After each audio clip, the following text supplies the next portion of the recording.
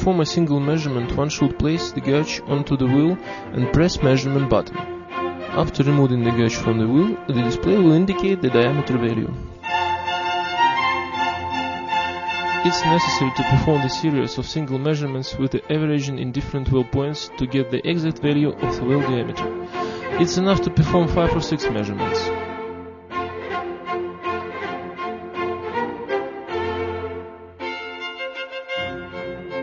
After completing the measurement series, the display will show the averaged value of the wheel diameter.